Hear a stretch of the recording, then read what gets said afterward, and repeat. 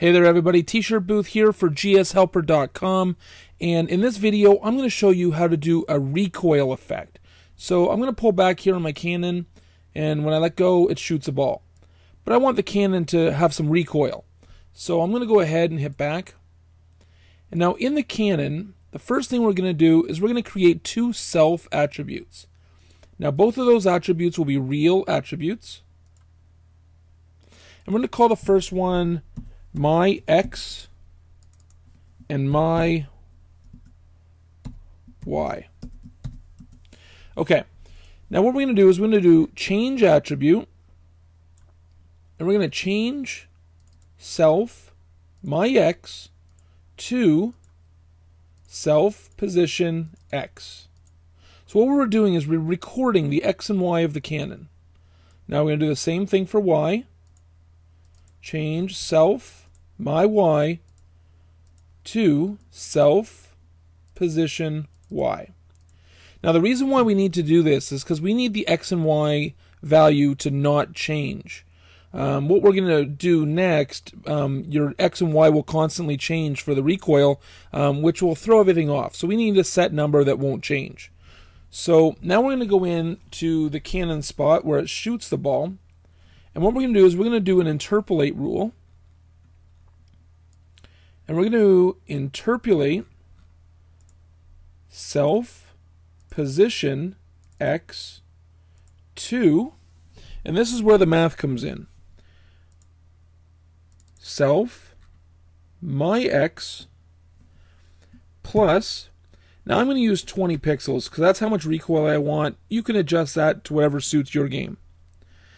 Times, and then we're going to use the cos feature. I'm going to go backspace to the bracket, and we're going to say self rotation plus 180, and then close bracket. And then we're going to do the same thing for the Y. So we're going to interpolate. Just going to shrink some stuff up here so you get some more room. Interpolate self position Y to self my Y plus 20 times, and this time we're going to use the sin. I'm just going to grab that from the drop down menu instead. And we're going to backspace to the first bracket, and we're going to do the same thing. We're going to do sin self rotation plus 180. Now I'm going to show you that working. Actually, first what we're going to do is we're going to do the duration 0.05, and then again 0.05. I'm going to show you that pulling back. So I'm going to shoot, and as you see, it went back. So now we want it to shoot forward again.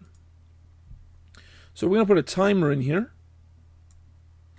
and we're going to say after 0.2. I'll go after, run to completion. I'm going to grab these and I'm going to copy them down here just so we don't have to do all that math again. And now what we're going to do is we're going to say self my X, but we're going to go minus 0. And I'm not sure why you have to do minus 0. When I don't put the minus 0 there, it just throws everything off. So minus 0, and then for rotation, we're going to do minus 180. And we're going to do the same thing for this one. So we're going to go minus 0, and then minus the 180. And we're going to go ahead and hit preview here. So now you'll see when I let go and shoot the ball, we get a recoil effect. No matter what angle it's in, it's going to recoil in the opposite direction. Now if you want it faster, you can just change the timers a little bit. And if you don't want it to pull back as far, you can change the plus 20. But that's how you get a recoil effect in your cannons or whatever it is you want to use. And I just want to thank CodeMonkey for helping me out with the math for that a while back.